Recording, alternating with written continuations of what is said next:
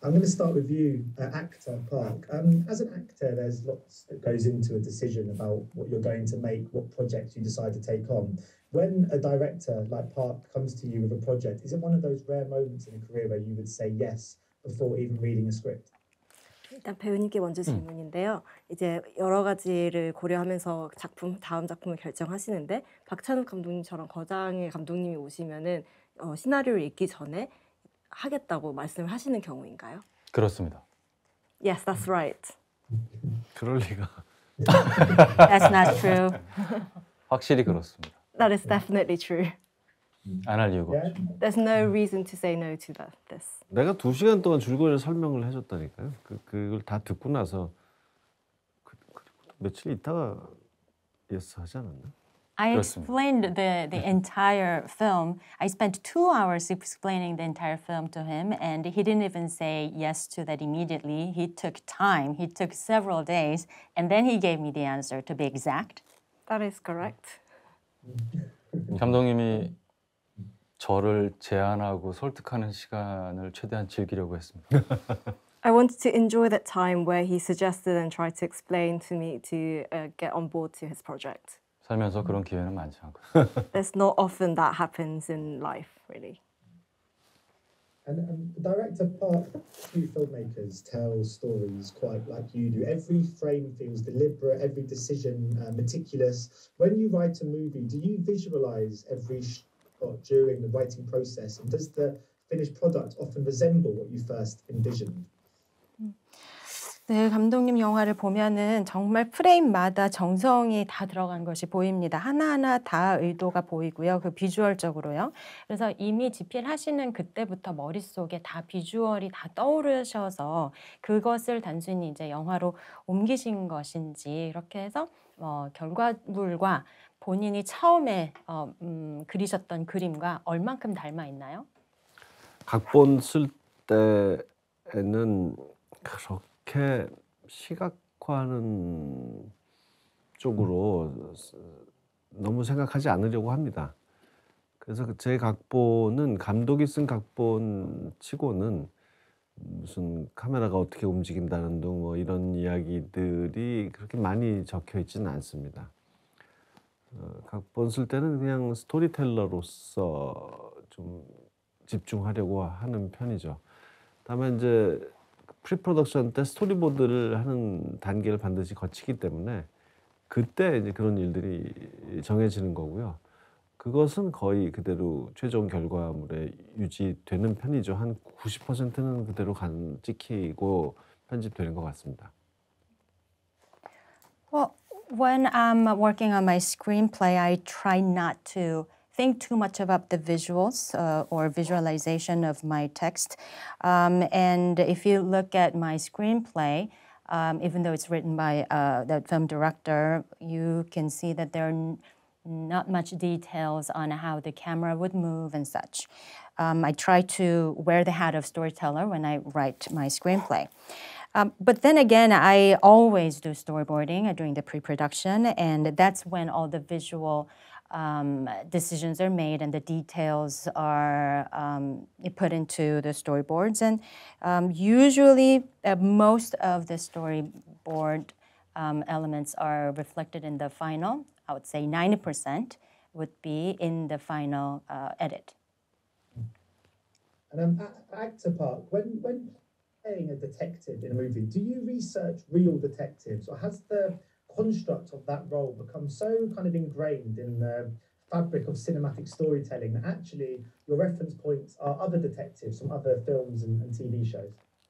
네, 배우님, 이 경찰의 역을 할 때 다른 작품들의 경찰이나 실제 경찰들을 연구를 하시는지 아니면 영화적인 캐릭터이기 때문에 여러 가지 다른 요소들과 아니면 다른 경찰들을 연구하는 편이신지요?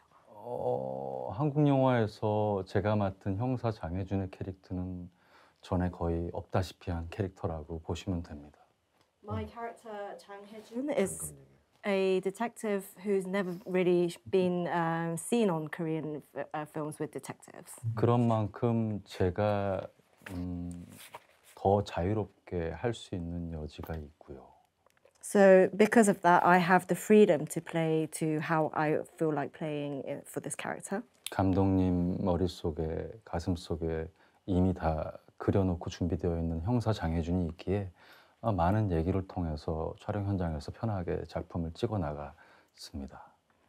Because there is already this character in the director's heart and his head, so there is a lot of conversation, discussion that is to be had, and afterwards I was able to enact it in the film. 뭐 하나의 에피소드를 얘기 드리자면 형사 입장에서 그 범인과 대치하는 장면이 있었는데 칼을 이렇게 장갑으로 막는 장면 같은 것들도 감독님과 상의를 통해서 나온 아이디어죠. So there's an idea that that was transpired with a discussion with the director. Is that scene where Hae-joon is faced with the suspects and he's blocking the knife with a glove, and that is something that we had during the discussion. 감독님은 그 배우분들의 얘기를 세세하게 들어주시는 그런 부분들이 굉장히 배우한테는 큰 장점이 아니신가 싶습니다. It's a great merit for an actor to have the director listen to the ideas that the actor has, and yes, that's something that's great to work with. Because actor Park mentioned that the detective character we see was unlike other detectives we see in cinema, but I thought that was also the case for Tang Wei's character. I just wondered about creating quite a new character that we don't see often in films. 네, 감독님께 질문드립니다. 탕웨이도 마찬가지로 이 해준이라는 캐릭터처럼 우리가 이전에 볼 수 없었던 아주 유니크한 캐릭터로 탄생이 되었는데요. 그 부분에 대해서 또 말씀 부탁드립니다. 출발은 사실 캐릭터가 아니라 배우였어요. 그러니까 탕웨이를 캐스팅하기 위해서 여자 주인공을 중국인으로 정한 것이고요. 거기서 출발해서 하나하나 작가와 함께 캐릭터를 이제 만들어 나갔죠. 그것을 빌드업하는 과정에서는 여러 가지들이 고려됐지만 우리는 탕웨이라는 사람이 가진 매력 또는 가졌지만 아직 보여주지 않았던 매력 이런 것을 활용하려고 노력했습니다. 그래서 각본을 본격적으로 쓰기 전에 접촉을 해서 캐스팅을 했고요. 그러니까 그 다음부터는 그녀와 많은 만남을 가지면서 캐릭터 각본을 써갔고 그 과정에서 그 캐릭터가 점점 더 그 배우의 장점과 매력과 개성을 반영하도록 노력했습니다. You know, the starting point was not the character, but the actor, Tang Wei herself. Because we made Seo-rae a Chinese woman so that we can cast Tang Wei. And from that on, my co-writer and I started to build the character of Seo-rae step by step. And during the process, there were many things that we had to consider. But of course, it's Tang Wei. You know, she's got her own charms and great merits, and also some of the things that audience couldn't see so far. So we wanted to reflect all that and really take advantage of all that into the characterization of Seo-rae. And even before I finished writing, I met with Tang Wei and I cast her, and that means that during my writing process, I was able to bring in all the great charms and appeals and, you know, her own color to the character of Seo-rae. Actor Park, my next question was for you, because a lot of this film lives in the subtext, the kind of unspoken. Two characters who have a lot to say to one another, but don't always say it.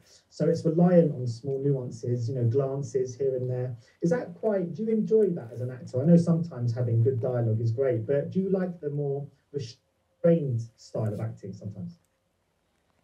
네, 일단 이 영화에서는 말하지 않고 해야 되는 연기들이 있었는데 서로 말하고 싶은 것들은 있지만 그것을 억눌려야 하는 그래서 그런 뉘앙스나 시선으로 이렇게 표현해야 되는 부분들이 있었는데 물론 이렇게 대화로서 할 수 있는 즐거움도 있지만 그런 다른 면의 연기를 즐기시는 면이 있으실까요? 배우가 표현할 수 있는 여러 가지 수단 중에 대사를 표현하는 게 가장 직접적이고 편하겠지만 감정과 마음을 잡아서 표정과 눈빛으로 보여주는 것도 아주 좋은 방식이라고 생각이 들어서 그렇게 표현하는 방식들 지금 개인적으로도 좋아합니다. 그래서 이번 영화에서 그런 부분들을 꽤 많이 감독님께서 활용을 해주신 것 같아요. So yes, the most comfortable way to deliver the expressions as an actor is through dialogues and conversation. But this film, there was a lot of usage of, like you say, the expressions and the glance, which was great, and I personally enjoyed that, and the director managed to use that a lot in the film. 예를 들면 엔딩 장면 같은 부분들이 표정과 눈빛 감정으로만 표현되어줘야 되는 중요한 장면이었기에 그때 좀 많이 신경 써서 했던 것 같습니다. And the final scene actually had the great emphasis on the glance, the emotions, delivery, and the expressions. So I made sure to take good care of delivering that scene. And my final question was for you, Director Park, because you've said, I've read in another interview, you made a kind of conscious decision to have kind of maybe less violence, less nudity, to allow your film to reach a wider audience and maybe be appreciated more so for its kind of romantic undercurrent. But does it frustrate you a little bit that the violence and nudity in previous films have distracted or overshadowed audiences from the romance and beauty within some of your films to a point where you felt you had to remove it? 네, 인터뷰를 찾아보니까 이런 폭력과 누디티를 좀 줄여서 더 많은 관객들에게 다가가고 또 이제 로맨틱한 영화를 만들고자 했다라고 하셨는데 이전작에서 혹시 너무나 그런 폭력과 섹스가 많아서 내가 의도하고자 했던 그런 로맨스가 좀 덮였다. 그게 좀 아쉬워서 또 이런 방향을 트셨다라고 이해해도 될까요? 예, 맞아요. 그러니까 정확히 말씀드리자면 더 많은 관객에게 영화를 보여주고 싶어서는 아니에요. 그거는 뭐 그 전 영화들은 그런 표현이 필요했기 때문에 그렇게 한 거고 이 영화에는 그런 표현이 어울리지 않아서 그렇게 한 것뿐이에요. 순수하게 창조적이고 예술적인 이유 때문입니다. 이 영화는 말씀하신 것처럼 아까 속마음을 잘 드러내지 않는 사람들의 이야기이기 때문에 관객이 거기 집중하기를 바랬습니다. 잘 드러나지 않는 그 마음 안에 들어있는 감정을 읽어내기 위해서는 이 배우의 대사가 아닌 표정, 눈빛, 손짓 발짓 이런 것을 미묘한 차이를 느끼기를 바랬습니다. 그렇기 때문에 지나친 자극은 피해야 했죠. Yes, you can say that, but to be more exact, I can say that I did not subdue any violence or nudity for this film so that I can reach more audience. Well, all my previous films needed nudity and violence. That is why I put them in, and this time around, such graphic description was not needed, and that's why I didn't put that in. It was solely creative and artistic decision. For this film, you know, like you described it very well, the characters are really bad at expressing their true emotions. They beat around the bush and they don't directly express how they feel. So the audience needs to really catch those small moments. They need to really concentrate.